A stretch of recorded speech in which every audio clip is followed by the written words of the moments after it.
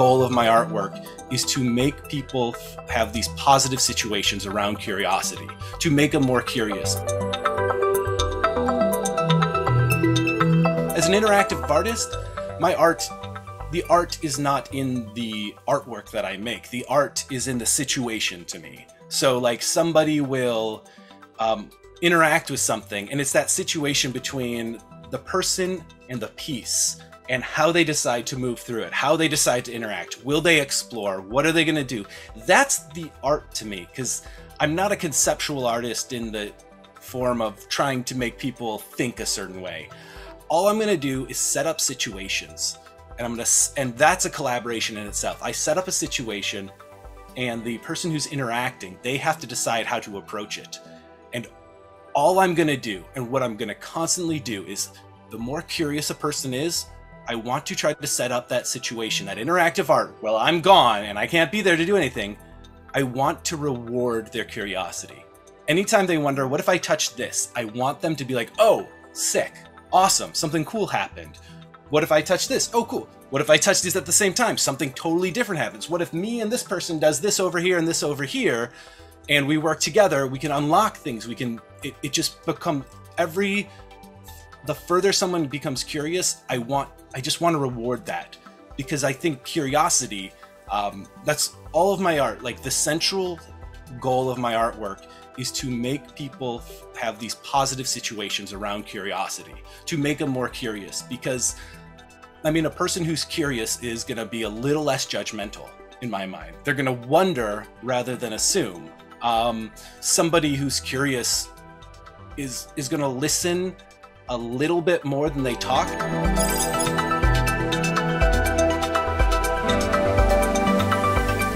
So technology as a whole, I think, has like always been a part of art. We're talking about a specific kind of technology nowadays, and it's just because, you know, internets, the web, a lot of digital and interactive technology that takes place in the computer is new and more accessible and becoming more and more accessible. That is now becoming this technology that's beginning to be used a lot in art. But I mean, art and technology have never been separate, in my opinion. If you think to like Leonardo back in the Renaissance, I'm pretty sure Leonardo was one of the, but like Da Vinci and all of them, like they were combining they were making technology and using that as an artistic practice. You look at anything that anyone's done, just the idea of forced perspective and doing perspective in art. They were using tools and technology to give them that perspective, paint and pigment. As things have changed, like as art has changed, as technology has changed, any technology has always been brought into art. So when I think about the idea of like art mixing with technology, it always has. Everything mixes with technology. We as a people, as the human race, when a new technology comes out, be it writing, be it the printing press, whatever it is, we have incorporated that into our creative and emotional expression in every way we can. So technology, there's no way that like, so when I'm asked like, how has technology made an impact on my art? The same way that it has for everyone, regardless of their medium. It allows me to experiment, and it allows me ways to play with what I feel and try to get that human inner feelings and emotions and ideas out there a little bit differently, in a way that I suffer from in terms of just communication. And I think that's what's fun about art and technology and all of that, is that we as the human race are horrible at communicating. We have different languages. We keep inventing all of these things to make us better at it. The internet, things like that. And like, we just keep missing. Like, we work so hard to communicate with each other, but there's just this barrier about like our emotional mental state, which are two of the same thing, and our ability to understand another person's emotional mental state. And like, a lot of my art, plays with that area, plays with technology in that area, because as horrible and bad as we are with communication, I think it's beautiful and poetic and wonderful that we keep inventing stuff to try to do it better. Like we nonstop are trying to communicate. So I love taking old technology. I have this piece, Regenerative Letters, and it has a typewriter. It's got like a 90s screen from a old computer. It's got a crappy speaker, and you type on the typewriter, and it's hard to type on, and it actually goes into a computer program. I actually had to wire up all the keys so they close circuits and stuff with an Arduino. And it also makes the phonetic sounds of any of the letters. So f, k, p, m. And it's very distracting, and it kind of makes it hard to communicate. And then you can email to anyone you want in the world, any message you want with Regenerative Letters. But it takes whatever you wrote, and it takes all of that information, all of the letters, but also how long you were holding the key, how long it took you to start, whether you deleted or backspaced, all of that stuff. And then it creates a generative image with it. So like you watch it form on screen before you, and it doesn't send your letter. It doesn't send your note, your message. It sends that. So it sends this terrible, garbled communication, but there's like a beauty in the action of it. And so, I just think a lot about technology as that. Technology is the thing that allows us to try to project what we feel and what we mean to each other, regardless of how bad we are at it. And we're never gonna be good at communicating, but like, just that effort is just beautiful.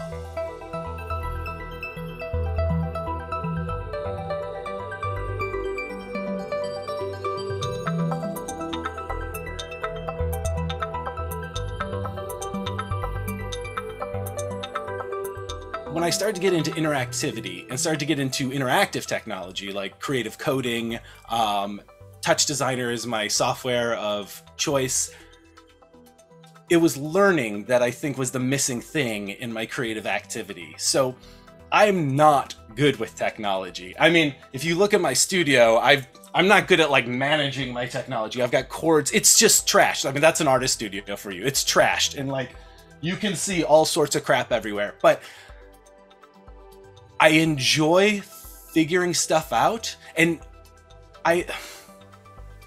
because I'm not great with coding or a lot of technologies, every time I have to learn something new, it's very rewarding when I figure it out. So with animation, I would come up with an idea and I felt rewarding, like, oh, this idea is great. And then it'd be done and people would see it, they'd be like, oh, that was great. And I was like, yeah, that feels good. Everything else in the middle sucked. It was hard on me. It wasn't rewarding. With interactivity and with like integrating this interactive technology that I don't really understand that well, every time I learn something new, I get that rush of that rewarding. So like the first time I wrote a piece of code without copying and pasting it, and it worked right away without like troubleshooting it for an hour, I danced. I was so happy. And since the process has become the most enjoyable aspect, and that process involves learning and figuring stuff out, like, it's just constantly a good feeling. It's just constantly, as I'm working, that's the best part. The finished project, like I'll put it up and I'll figure something out while watching people interact with it. That also becomes part of the process.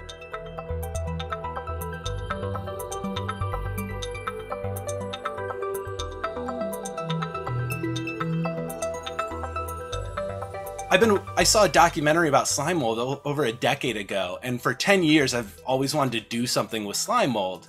And then recently I've been doing audio sonification and making sound out of visuals, and I was like, oh wait, boom, those go together.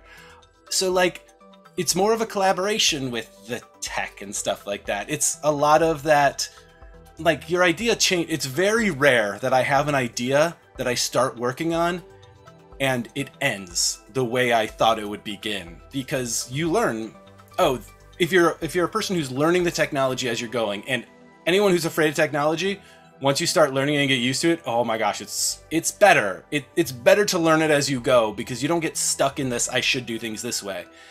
But things won't work the way I think they will. Rarely do they work the way. And so I have to figure out some other approach, or the way it does work, brings me to a whole nother idea. And that happens all the time. Or new ideas come, I have to write them down and decide, do I want to continue on the path that I'm on, or do I want to veer off in this direction? And I have to make that choice. And it's a really good choice to have, to say, oh, look, I got these, this is the way this technology works. I didn't realize that this motion sensor was like bouncing sound off of me. So what can I do to use that? Or I didn't realize that a Kinect depth camera could not work outside. So how do I make something work outside? And then you learn about like PoseNet and AI body tracking with a webcam, and you're learning something new. That's what it's about. And I can't imagine it's that different with a sculptor or a painter.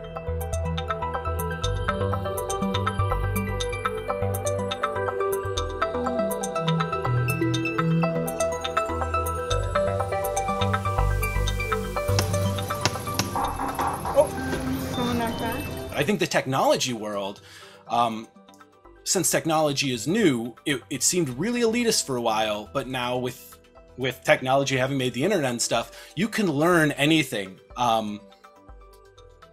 with time and with curiosity. If you're interested in it, you can figure it out. There's so many sources on YouTube, on Vimeo, there's so many tutorials and stuff.